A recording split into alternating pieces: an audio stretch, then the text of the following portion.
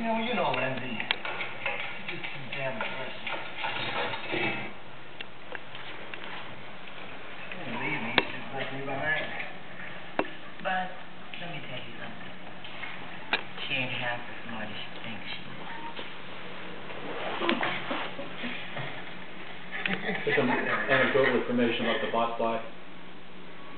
I'm sure it's gross. You know, here in every village they have one or two people that are very good at squeezing them out, not just for people, but for dogs too, which get a lot of these.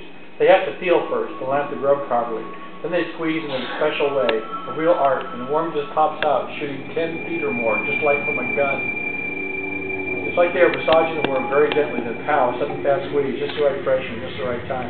As for myself, I'm probably getting a few of these each year, but never know it. Applying camphor oil all the time to every bite. Remember how I carry around with me in the car? Anyway, it probably kills and expels the seeds so nothing gets developed. Camphor is a very powerful penetrating agent. Oil is very good stuff for worms, etc. By the way, here's the original Vicks Vapor Rub. Use coconut oil. Heat 4 teaspoons of coconut oil. Crush 1 teaspoon of camphor or carpura. Dissolve this in the oil. Keep it stored in airtight bottles. This can be rubbed on the chest and thrown in a child with weak congestion. This could also be used for any muscular pain. Did you copy?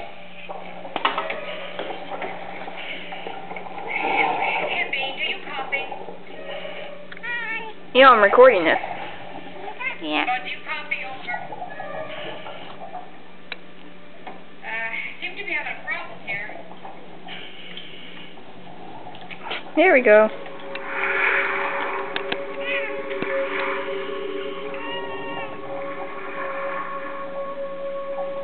Kitty on Catnip.